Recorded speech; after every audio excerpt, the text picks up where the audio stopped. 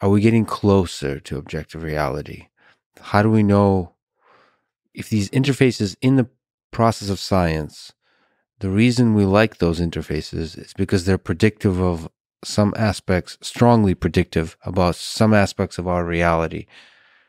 Is that completely deviating from our understanding of that reality, or is it helping us get closer and closer and closer?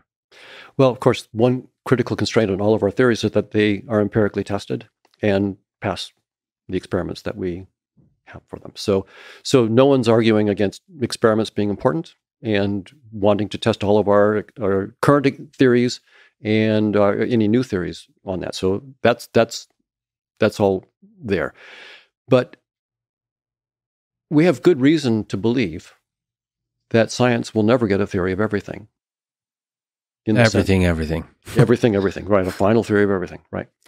I think that my own take is, for what it's worth, is that Gödel's incompleteness theorem sort of points us in that direction, that even with mathematics, any finite axiomatization that's sophisticated enough to be able to do arithmetic, it's easy to show that there'll be statements that are true that can't be proven, can't be deduced from within that framework. And if you add the new statements to your axioms, then there'll be always new statements that are true but can't be proven with a new axiom system. And the best scientific theories, in physics, for example, and also now evolution, are mathematical. So our theories are going to be, they're going to have their own assumptions, and they'll be mathematically precise.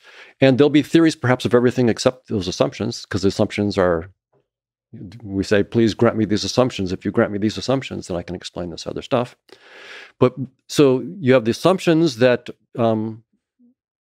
are like miracles as far as the theory is concerned. They're not explained. They're the starting points for explanation. And then you have the mathematical structure of the theory itself, which will have the Gödel limits.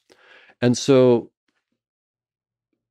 my take is that reality, whatever it is always going to transcend any conceptual theory that we can come up with.